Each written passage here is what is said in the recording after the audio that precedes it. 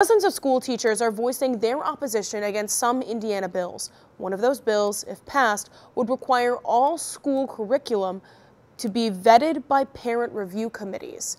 The bill would also require a course's subject to be posted online. It would also ban schools' ability to implement concepts like critical race theory. Critics argue it would put too much more of a workload on already stressed out teachers. They say they would have to post lesson plans, worksheets and presentations, and other materials. The bill's author says it aims to ensure teachers, quote, remain impartial in teaching curriculum, end quote.